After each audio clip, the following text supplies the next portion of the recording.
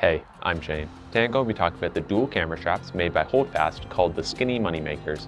And in this video, I'm going to be talking about all the pros and cons that I've found out while using these for the last 2 years.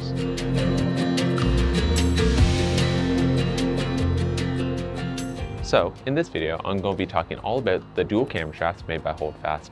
I've been using them for a long period of time now for both my personal and professional use. And the main thing that I use them for though is wedding photography and family photography, or just going on hikes like this. And I found they held up really well. I'll dive into just the basics of what they're used for though, and as the name implies, they're a dual camera strap, so you can hold 2 cameras at the same time.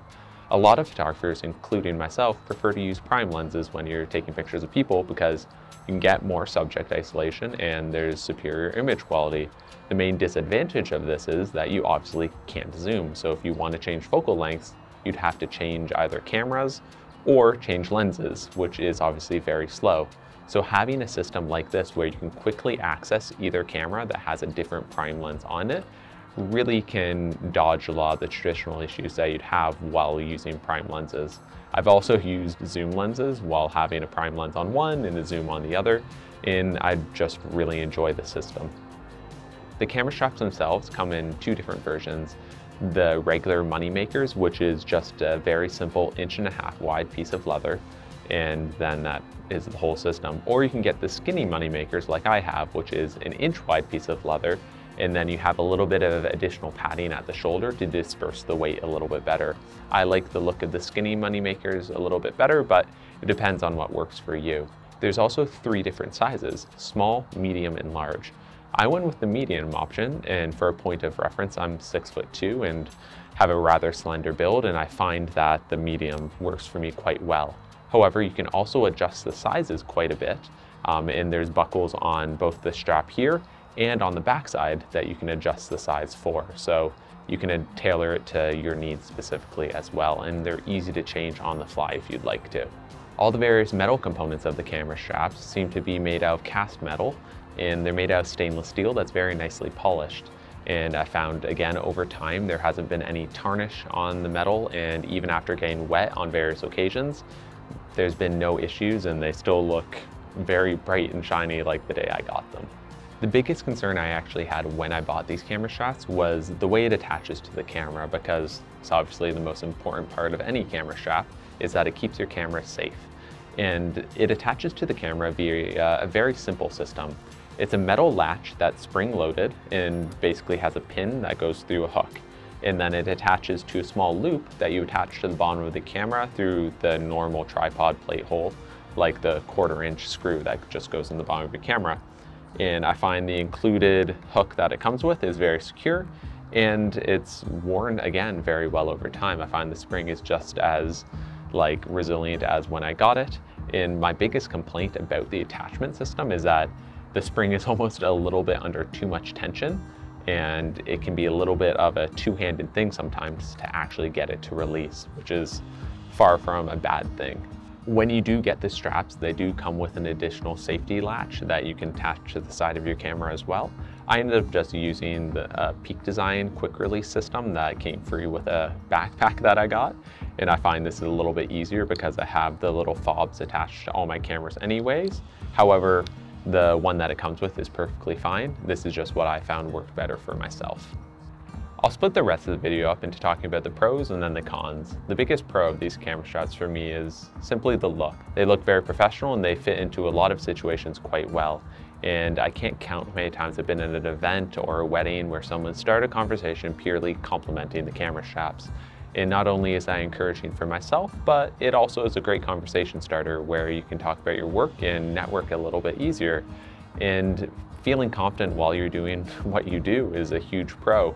So for that reason alone, I like the camera straps. However, they're also obviously extremely comfortable to use, and the adjustability of the camera straps makes it very nice because say you want to go out in the winter and you're wearing a jacket, or you're wearing something a little bit slimmer while it's hotter weather, you can adjust the size quite easily.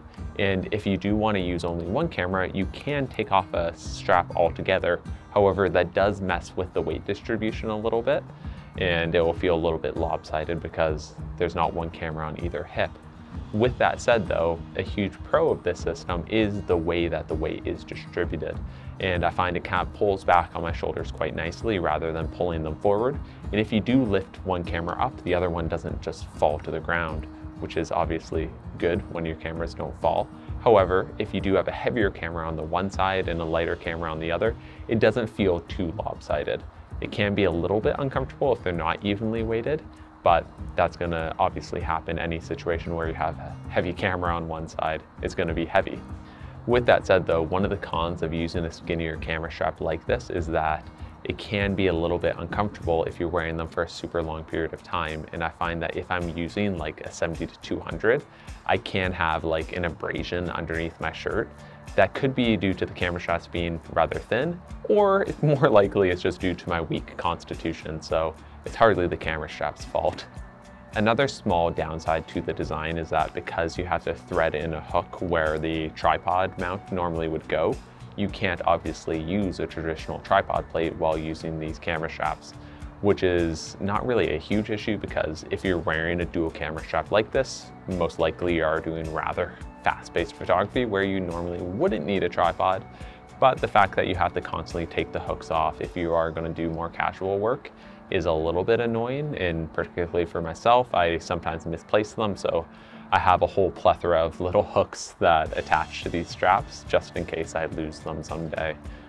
The last major consideration to make while purchasing a camera strap like this is the price. And they come in various different prices depending on the materials and design that you get.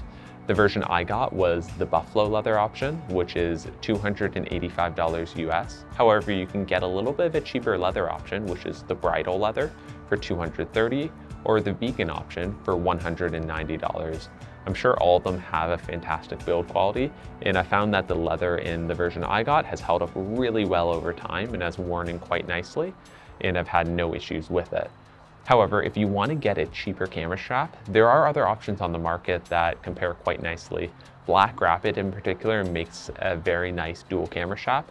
I found that the look wasn't quite something I liked, and they were a little bit more difficult to get on and off when I tried them in the store, but that's just my personal preference. And even if you look on Etsy or just locally, I'm sure there's a leather worker nearby that can make something very similar for maybe a little bit of a cheaper price.